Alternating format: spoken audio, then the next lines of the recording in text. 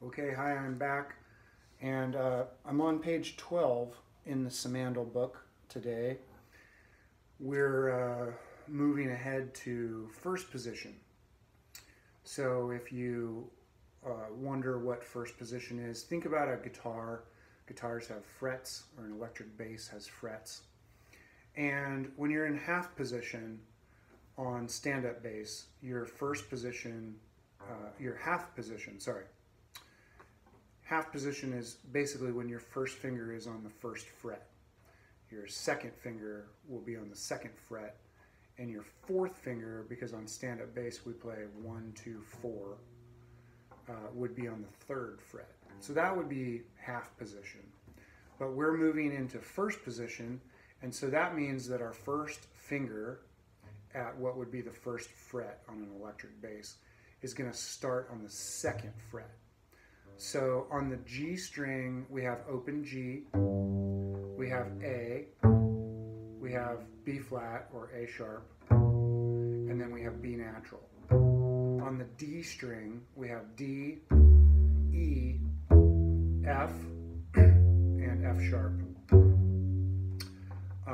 On the A string, we have open A, we have first finger B, second finger C, and fourth finger C sharp. On the low E string, we have open E, we have first finger F sharp, second finger G, and fourth finger G sharp or A flat.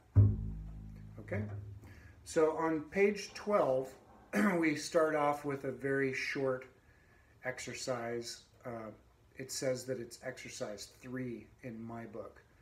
So hopefully you'll be able to find first position, page 12, exercise 3. Anyway, it's only 2 lines for exercise 3. So I'm going to play that right now. Here we go. 1, 2, ready, go.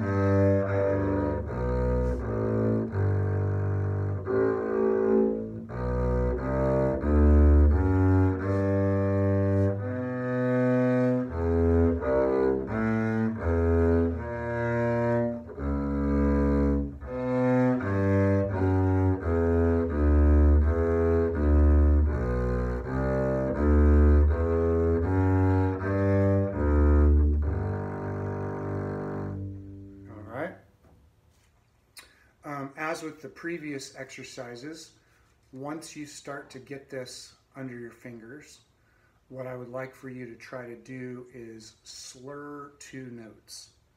So that would sound like this. Here we go. Same thing, exercise 3. I'm going to slur the first 2 quarter notes in the measure and the last 2 quarter notes in the measure. So down bow, up bow will be my bowing in every single measure. Here we go. 1, 2, 3, 4.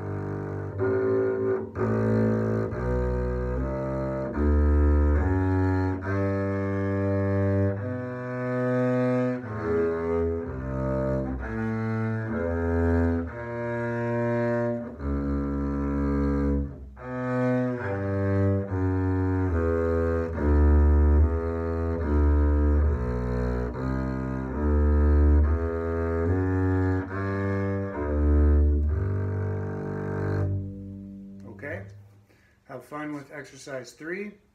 I'm playing it at a pretty slow tempo. We're going to want to get the tempos up also. Okay, I'll see you on the next video.